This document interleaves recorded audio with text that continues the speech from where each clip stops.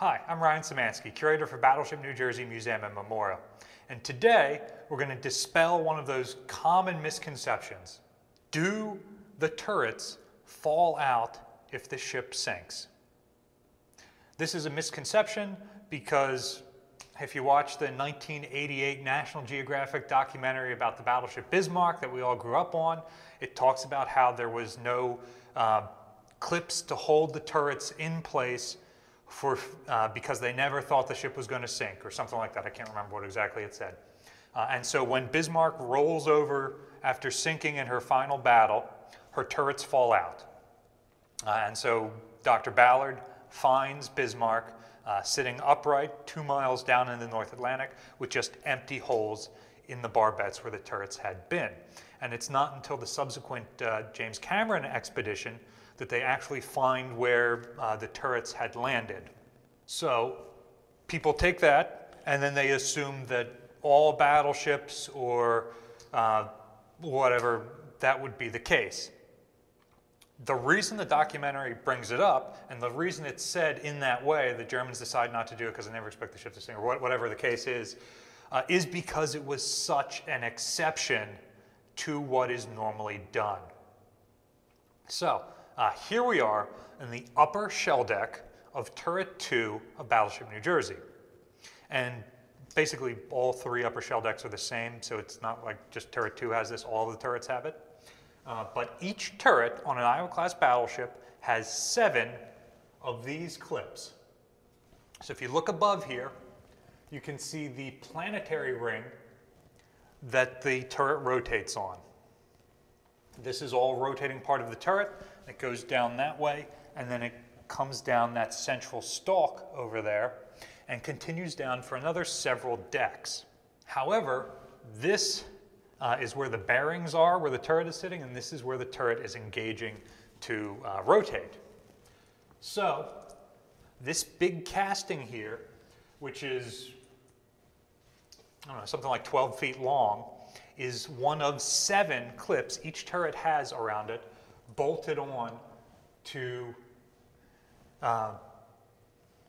impact on this rail and keep it from falling out. It is extremely common for battleships to roll over when they sink.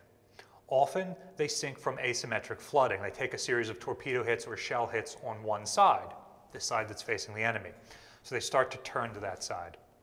Likewise, it's extremely common for battleships to roll over because they're so much more top-heavy than other ships. Because they have a tall superstructure to see as far as possible to spot the fall of shot of the main guns, they have a lot of top weight up here, especially during World War II when you see ships transition from tripod-type masts or pole masts to fully built-out pagodas or towers or Queen Anne's mansions, depending on what country you're looking at. And so that just adds more and more weight high up. And so as these things get asymmetric flooding and start to go over a little bit, the tower brings them over more, and so they roll over and sink. So very common to find a battleship submerged upside down on the seafloor because she just rolls over and sinks that way. However, that is not why these clips are here. If the battleship rolls over and sinks, even if it's in a protected harbor like Toronto when Leonardo da Vinci sinks, or I think it was Toronto, not one of the other Italian bases, or Pearl Harbor when Oklahoma sinks, it's not likely that you're going to recover the ship and return her to service.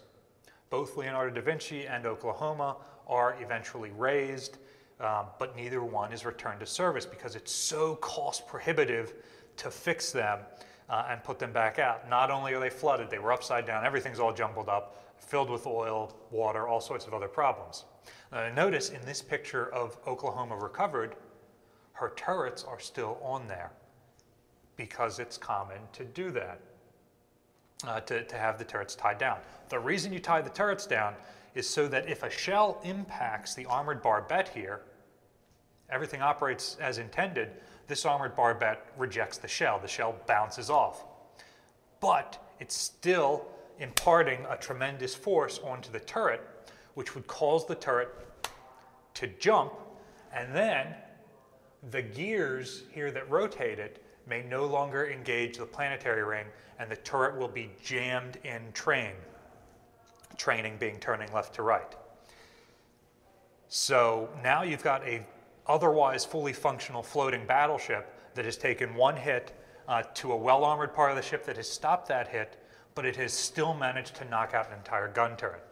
And by putting a stop like this, look at that, it's a fraction of an inch between the clip and the top, and it's extremely well lubricated so that this can still rotate. You can see all that lubrication leaking down here, so that if this takes a hit, the turret can't jump and land in the wrong place. So, could these actually keep the turret from falling out if the ship rolled over? Probably, but who cares at that point? The ship is already lost. The turrets won't be usable again until years after the ship is returned upright and reactivated, assuming you can raise her at all. But Bismarck is very much an exception in that her turrets fall out like that because they do not have a structure like this. What are some other battleship misconceptions you'd like us to address on the channel? Let us know in the comment section down below. Battleship New Jersey receives operating support from the New Jersey Department of State, also from a number of other businesses and private individuals like yourselves. We really appreciate the support you guys have given us. There's a link in the description below if you'd like to continue donating to support the museum and our channel. You can also support us by liking, sharing, and subscribing so more people find out about the museum and our channel. Thank you for watching.